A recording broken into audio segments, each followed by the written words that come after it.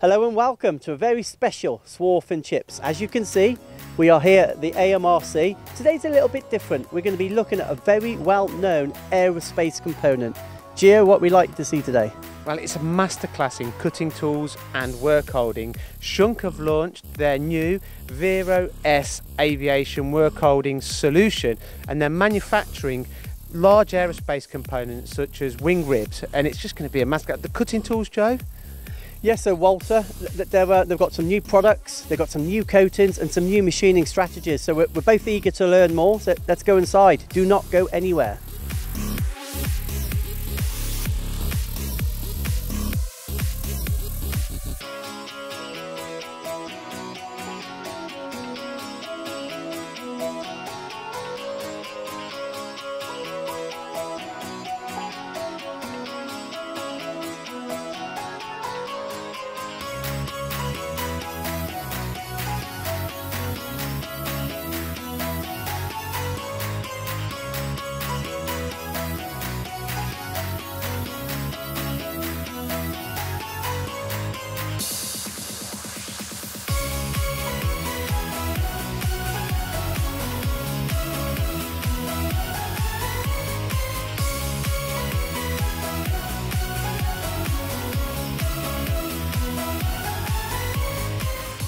Marcel, we're here at this fabulous AMRC event. What is today all about?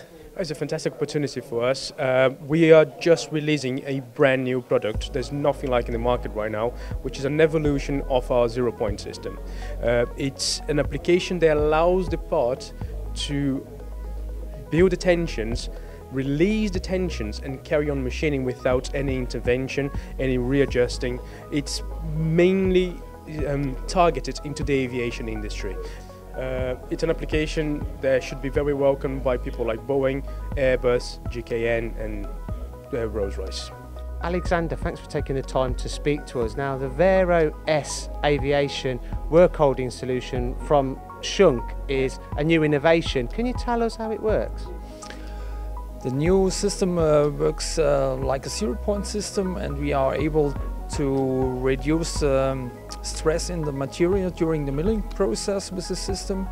And the big benefit is we don't have to unclamp the part from the machine to release the stress. We can keep it on the machine and open the compensation unit, and we can release stress during the milling process on the machine, so we don't lose time to clamp and unclamp. James, we're here at the AMRC. I must say it's a fantastic demo, but for the viewers, can you explain what's just taken place, please?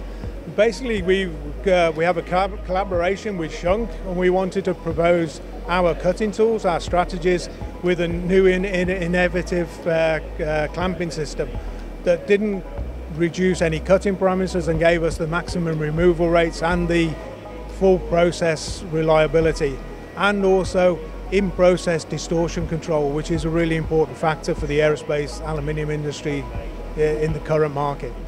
What I like about today, Marcel, we're honing in on one subject, aren't we? Okay, the machining and how the component's held, but essentially one component, one machining process. Yeah, so we're only talking about the work holding today. It's a specific approach. We're just using one part, which is a combination of the worst case scenarios when making a wing rib. Just to show the capacity of this new product. We're not here trying to sell, it's not promotion, it's not a marketing campaign. We're trying to turn today into an education event where people can learn how to operate these, and I'm sure our customers will show new ways that we never even thought it was possible to use this technology. It's for very large aerospace components, aluminium components. Now, when you say releasing the stress, it's also kind of allowing for part distortion. Is that correct? Yes, that's correct. And we say our system starts from 1 meter to nearly up to 5 meters. Our biggest project actually is 5.2 meter part, and starting from 1 meter because of the dimension of the clamping units, it doesn't make sense to go lower than 1 meter. Yeah. So whilst machining, you're releasing the part and then reclamping the part to release the stress out of the component. Does it also reduce vibration by well, you're not effectively clamping, pulling the part down in this way? Okay. against vibration, we have a solution. We can put a additional vacuum pad, for example, on the top of one unit and support a freestanding wall to reduce the vibration during the milling process. And we also see in the past that we can reduce with our system vibration during the milling process. Yeah, much better than a stiff fixture. I must say, there's a lot of interest, isn't there? You know, the clientele here, your prospects, it's staggering at the companies that are here. No, it's an amazing attendance, amazing names, very good companies, some very heavy weights, so we were really well pleased. With amazing competence as well. We have amazing engineers here today making amazing questions, which are helping us to understand how they're going to be using these better than we can ever expect. Aerospace orders are at record high, they can't deliver enough planes, so getting these parts off quickly, you know, it's essential. How will Walter helping in your tooling? That's part of what the demonstration shows. No matter whether we're working in a traditional clamping system or a new clamping system, we can maintain the maximum removal rates. So we're always working at the top of the kilowatt power available on the machine platform. But also then we utilize then our next stage strategy is how can we finish the components quicker, because if we can one-shot finish a wall rather than waterline finish a wall, it saves umpteen hours in the machining process. So that's the key focus for us. Yeah, so presumably we're roughing out with an indexable and, like you say, finishing with solid carbide. Yeah, finishing with solid carbide, but new generation solid carbides. It's our AL35 new geometry that allows us to introduce new strategies in, but also finish thinner walls, higher depth to wall ratio, to make sure that we can optimize the process. So it's not only the tool development that we work with, it's also the strategy of approach to machining the component. So the roughing process and the semi-finishing process is just as important to the finishing process as us to reduce that cycle time. This is a very flexible system for the large aerospace components that it's been designed for, but when releasing the component, will the datum points change when you come to reclamp it? So our system we have 4 different clamping units. We have we call it A unit. It doesn't move, so this will be our fixed point of the clamping. And then we have a B unit. It can move only in one direction, so we get the orientation with this B unit. And a C unit, it can move in X and Y and have the same height as the A and B and C unit. So we have 3 points and we get the orientation for the part. And we don't lose this orientation during the stress releasing, because our 0 point will be fixed and the B unit can only move in one direction, so we don't lose the orientation and the datums of the part. So effectively, is this system allowing you better material rates and still maintaining a perfect part without any stress and distortion? Is that the main reason behind this design? The main reason behind this design is we want to reduce the setups. So when you have a big complex part, you need maybe 5, 6, 7 setups to get a flat and a good conditioned part. And we are able with our units to reduce this to 3 setups. So the customer will spare money with the setups, lower machine time, and the setup time is also very quick because we use our 0 point system. You don't have to shim it when it's not in straight condition, the material. You have to shim it, and we don't have to do this work during the clamping. At GKN, obviously you're making a lot of aerospace components similar to the demonstration that we've seen today, but what do you think of this new potential process and this new technology? I mean, it'd be beneficial to have some sort of fixture system that could maybe alleviate some of the issues that you get from part distortion. That's quite an interesting concept. Anything that would allow you to essentially machine a product in less steps. Again, for cycle time efficiency, it's also something that's promising. So yeah, it's good to come up to today and see the product, see the demonstration, and understand what the concept is behind the fixturing system here. Are you going to go back to GKN and kind of what you're going to take back from this? Is it something that you could potentially incorporate in the future? I mean, there's a lot of development work going around this sort of technology, so it was good to see this in theory, in concept. Preparation of the billet prior to it going on to your system, does that take a long time? Is that simple? It's nearly simple. You only have to put in a thread, 6 holes or 10 holes, it depends on the part.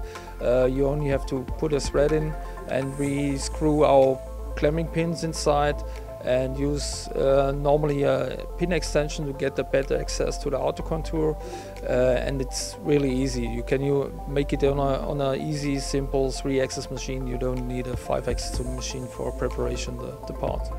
In terms of the inserts, are they pressed or ground, and are they coated? Because it's aluminium, we use pressed ground inserts, because we need the high shear factor of an insert. So all of our inserts for aluminium are ground after sintering. Yeah? Anna, thanks for taking the time to talk to MTD today. What have you learnt about this new technology? It's quite interesting to see a new clamping technology, so I've never seen it before, so it's quite interesting to see that. Will this lend itself to your company and the kind of components that you make, and could it kind of potentially save you a lot of time and money? Not directly for us, but in the supply chain, yes. So I get what you're saying, but how is that done currently? So now you have to set up the part, your machine, that will build up tensions, which will then have to have a manual intervention. You're going to stop the machine, take all your clamping off, adjust the part again, reclock it, and start the process again. And that might happen many times. These pretty much automates that process for you and eliminates any downtime on the, it wouldn't eliminate, but would reduce severely the downtime on the machine. You've been working closely with the AMRC and Walter in collaboration to making this demonstration part here today, and Rolls-Royce are based quite in the vicinity of the AMRC. Will this be revolutionary in the way that large aluminium fin-walled components are made in the future in the aerospace industry, especially with the kind of reduced weights that are required nowadays? Yeah. Our intention was to make a revolution in this part of industry, because we saw all our customers worldwide have the same problems with distortion, with tensions during the milling process. So this was a decision from us to help our customers in this case, and bring up or develop this new clamping system to help the supplier getting faster and easier to his finished parts. Dan, the wing rib demo that we've just seen using Schunk Workholding and Walter Tools, what do you think of it? I think it's a great product, yeah. It's very innovative and also lends itself towards automation. So overall there's going to be quite a few applications for this, I believe. Do you think that you could see yourselves using a product like this within your facility? No, but we could provide it as a turnkey solution for customers. So yeah, it's something that we would definitely look at in future for aerospace parts. And I must say, it's really motoring. What are the feeds and speeds, and more importantly, what's the metal removal rate? So with an indexable of 50mm, when we were on an eco-speed platform with 120 kilowatts, we like to use the 116, 120 kilowatt power available, and then we're looking at, in the region, 8.5 to 9 litres removal rate per minute. That's a lot of swarf, isn't it? Yeah, it's pretty much like you're filling a barrel of swarf every minute, and the key factor is then with the machine platform is to have enough chip evacuation capacity. So that's a key factor in, like, when we look as engineers, is the machine platform allowing us to produce that many chips? Not only produce the chips, but can we evacuate them out of the machine quick enough as well? And these pockets here, the corners, it's a relatively small radius, and if you're going small depth, is there no push off? No, there's no push off, because we use different strategies. The preparation, as I've said, semi-finishing is really important to us. That allows us to then one-shot finish. We have one wall here that is 1.5mm thick, and we've measured that, and it's within tolerance. So we've got 1.5mm wall that we've machined, that it actually finished size is 1.55. so it's well within the normal tolerance of an aerospace wall. And that's fair to say, that's probably thinner than it needs to be in a commercial airline, but it's safe to say parts aren't going to get any heavier, are they? No, that's the key focus for this project as well, is to develop the next stage. So we know that walls are going to get thinner, they're going to get higher, the pocket corners are going to get smaller, and it's all targeted to take weight reduction out of the components and make the aircraft more fuel efficient.